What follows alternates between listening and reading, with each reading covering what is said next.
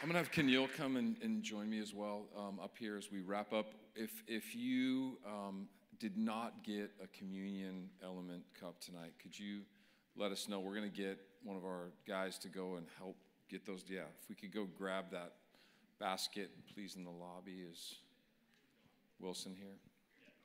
Oh, he is? Okay. Yeah, there he is. Awesome.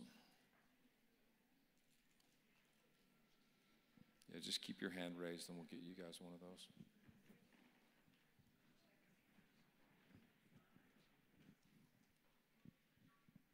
Awesome. As we kick off 2024, just keep those hands raised. We'll get those to you quickly. We're launching into a message series called A Seat at the Table. And this is not just a cliche kind of phrase that we're putting out there in terms of like what we want to talk about, but we believe that God is bringing us closer to Him, to each other, and empowering us in that space to actually together change the world as we sit at this seat at the table. And so I'm going to actually ask you, if you would, as you're taking those communion cups, to think about this thought, okay? I have not met a person over the course of my life and ministry who doesn't desire to have a life of purpose, destiny, and calling. There's something innate inside of us as human beings created in the image of God that we want to live a life of significance. If you believe that, say amen. And so there's this desire in all of us to have a seat at this table called the kingdom of heaven. We may not understand that. We may not fully get what that fully means and looks like for us. But I believe this is where God is taking the church in this specific year. He's giving us an invitation to have a seat at the table. It means that you're valuable, that your voice matters, that the things that God has placed on the inside of you are significant and needed in the body of Christ. And so there's a welcoming for you to ponder this opportunity to come and have a seat at the table. I want to read a verse over us tonight out of John chapter 13, verse 34. And I mean this when I say this. This is going to be a radical statement. But I believe that everything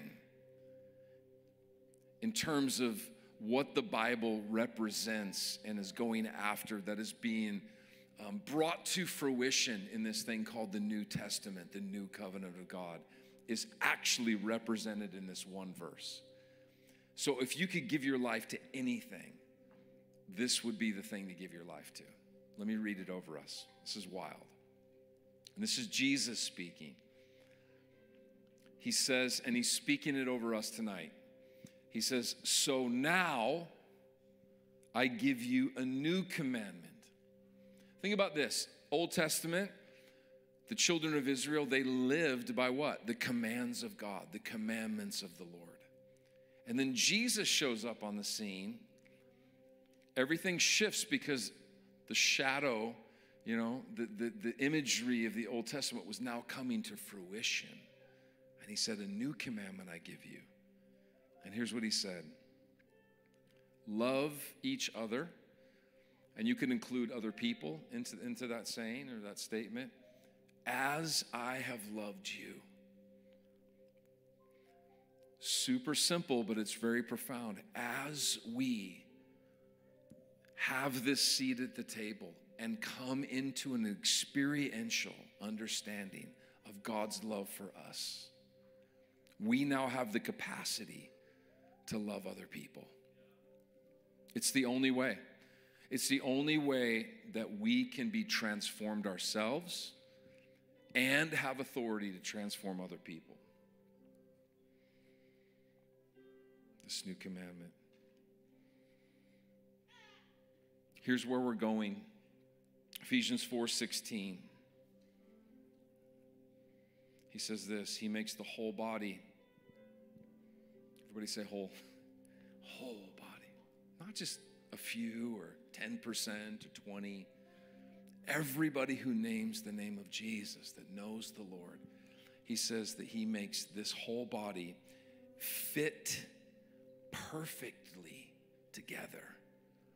And he says as each part does its own special work. This is massively important, okay? Because we don't live communally too well in the U.S. We live in an independent culture, all right? So he says, as the body is fit together, as each part does its own special work, here's what's massively important. It helps the other parts grow. Did you know that you need other people in your life and they need you in theirs?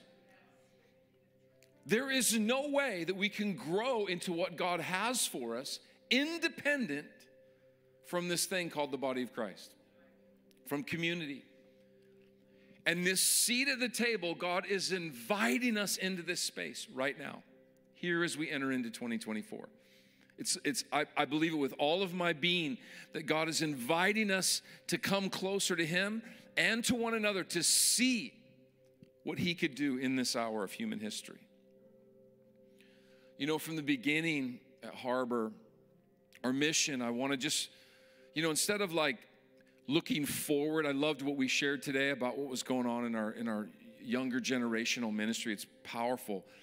But I want us to, just for a second as we conclude here tonight, I want us to look back at why we're here and why we're doing what we're doing.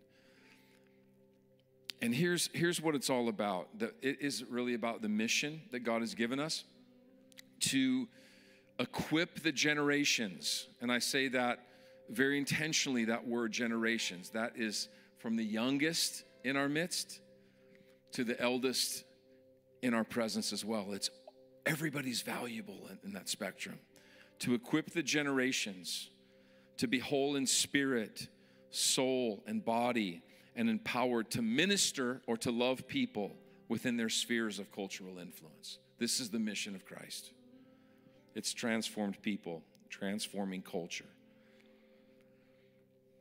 The love of God, guys, is the only thing that can transform our own lives and that sets us up and gives us the authority to transform culture. This, the representation of what this is, a body broken so that we could be made whole. Blood spilled so that we could be healed. Everything redeemed in this cup. And that's why when Jesus was sitting